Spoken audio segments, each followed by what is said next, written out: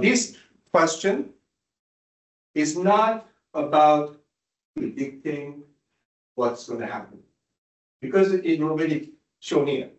If you mix this molecule with a bromine, shine the light, then you get the bromination happen there. That's the bromination we just talked about, right? Bromination at the allylic position. But it also makes this something else, which looks different from what we studied from. So question is asking, explain how those two forms by drawing the mechanism. So that's what the question is. Sometimes we ask this question, and sometimes people try to predict what would be the outcome, but the thing's outcomes already given to you. So we just want to explain how this happened by using arrows showing how this actually moves.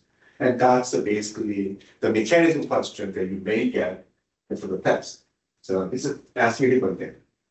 Anyway, so this is very easy to understand. By mixing those two together, right, that means that you get the bromine radical forms. That's the initiation step. Bromine radical will go into the first propagation step, meaning that it's trying to abstract hydrogen from the beginning molecule, which is this molecule. I mean, there's no hydrogen there. There's no hydrogen there. Even though double bond is hydrogen, that's something that I just talked about. No double bonds, no hydrogens or halogens on double bonds are subject of the reactions. These chapters, even previous chapters. So, but it doesn't matter. Only hydrogen is on these methyl groups. There are 4 of them. It's a highly symmetrical. So it really doesn't matter which one you pick. It just becomes the same thing. So this one, for instance, there's a hydrogen here. This is a primary carbon, right? You understand the deeper substitution. Why I call this a primary carbon? Because this carbon has only one carbon directly bound to it. I mean, of course, there are huge groups on it, but directly just one carbon bound. So that's why it's primary carbon. Primary radical is not stable, but this is not the ordinary primary radical. This carbon is a primary, but it's a allylic, right? Next to double bond. So having double bond there, it changes things a lot energetically. So bromine take this hydrogen. So if these come with the 1 electrons, and the 1 electron there, they make a bond. That leaves this carbon 1 electrons.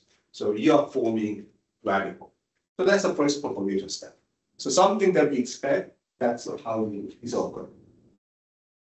This will go for the second propagation step, meaning that the bromine is going to be picked by the carbon radical, and then so bromine radical will be formed later. So this will put the bromine at this position. So this is how we think that product is formed. It's very reasonable. So that part is very easy to be guessed. But the question is that how that forms, how it makes something else. So that has to do with this allylic radical. You know, when the double bond next to the radical, they're trying to make a resonance stabilizations. The double bond moves the position because of 1 electron from this carbon, and then 1 of the electrons of the pi bond, they make a double bond these positions here. This leave the radical goes to another position, which was a part of double bonds originally, but in these resonance structures, you can see that that's a tertiary radical. That radical can go for the reaction too, because as we talked about, neither is real. Combination of these two pictures that overlapping these two together is actually how the real thing may look like. So we got the fraction of the radical at this carbon, at the same time, the fraction of the radical at this carbon. So both exist. So if that can go for the reaction, this can too. That's why that one go for the second propagation step, picking bromine, and then you get the bromination at this position, and that's what makes this one. So completely different molecule produced, all because you form a allylic radical. And the allylic radical can be resonance stabilized.